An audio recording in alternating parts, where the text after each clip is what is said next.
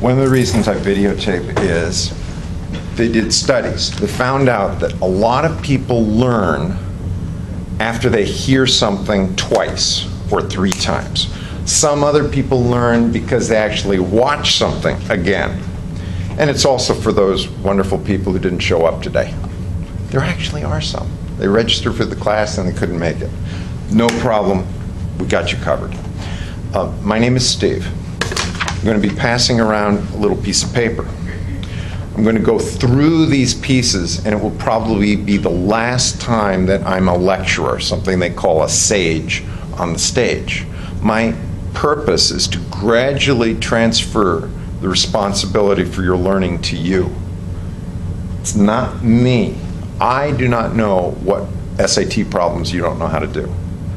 So therefore, it would be very inefficient, but great business for me to explain how to do every type of SAT problem.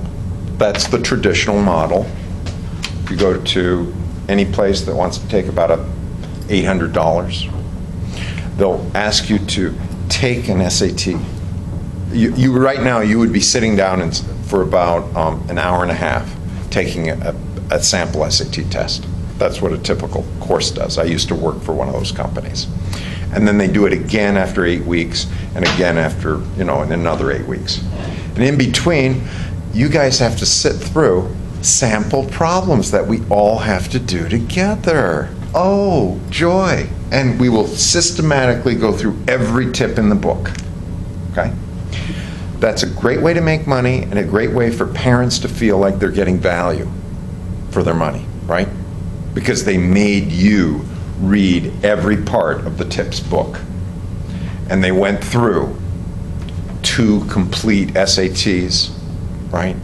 And your parents paid $50 an hour for that process to go. You guys have gotten a great deal here. Do you know how much your parents or you paid for this course? $169. What that basically translates into is about $10 an hour, right? Because we're meeting 5 times, 3 hours each time.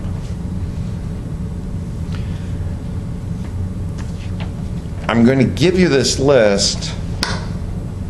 Yeah, why not now? So then you don't have to guess. What is he talking about? Lassie. Okay.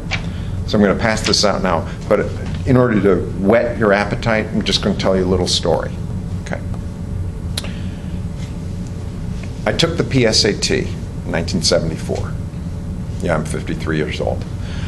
It was the time, I don't know if you know how they score PSATs. They give you a 2-digit number. Still doing that, I think. So I got a, what's that? 3 digits. Oh, they've gone up to 3 digits now, okay. So they gave me a 59 and a 55. So that was predicting that my score would be 590 and 550 on the verbal. Over the summer, I bought one of those books, went through every math problem, looked at every word, went through the word list 4 times. So I could tell, is this word positive or negative? I was stuck on a lake with my grandfather for 3 weeks. No TV. All right, there was TV, but it was during Watergate, and every evening, that's all they showed. Videos from the Watergate hearings. I was so bored, I actually sat down and did the entire book. 800 SAT in math, 720 verbal. That's why I'm sitting here, just because of those numbers.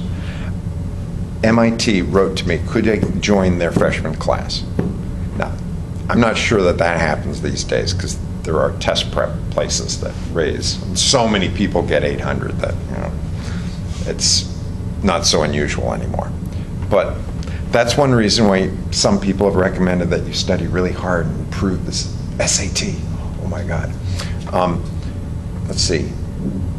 Can you guess how many times I've been asked what my SAT score was when I was applying for a job? A lot. What's that? A lot. Never. Right, never.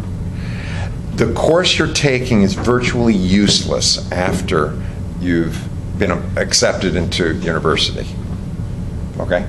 Now, I've decided rather than give you a useless course, I'm going to give you what your parents want. Okay?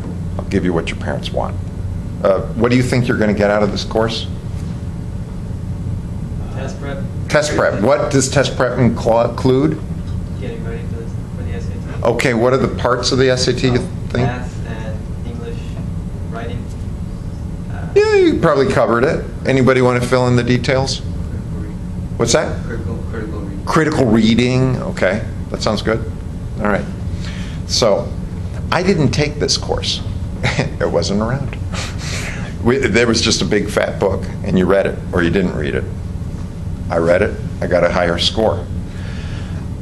Rather than me list for you the things that are tips, I want you to work with your tables. If you don't want to do a table, that's okay. I want you to write down what you think are tips. So then we don't have to cover those tips, right? Okay, so that's when we stop.